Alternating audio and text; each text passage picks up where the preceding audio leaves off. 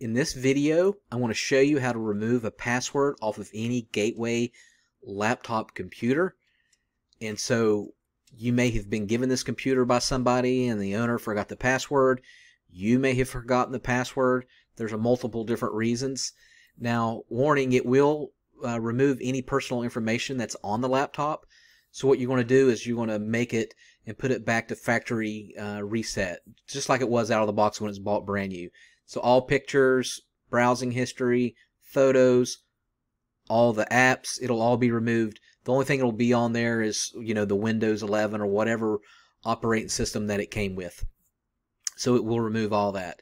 So in order to do it, as you see here on the screen, this is actually at Windows 11 startup screen, or rather on Windows. You're not able to get to this point or you wouldn't be clicking on this video. So what you want to do is you want to turn off your computer completely off, make sure it's plugged in. And what I want you to do is I want you to hold down the Alt key and the F10 key. So I'll show you right here. The Alt key, ALT on the keyboard, and the F10 key. And so what you're going to do is when you turn on the gateway, it's completely shut off. You're going to turn on the gateway. You're going to hold down the Alt and the 10 key. You're just going to basically hold them down.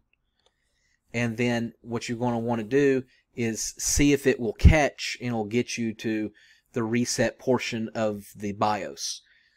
If that doesn't work, turn it off and retry it again. You may just want to hold down the Alt key and just keep tapping F10 like crazy, just over and over again, and see if that will catch. If it does catch, you're going to get to this screen.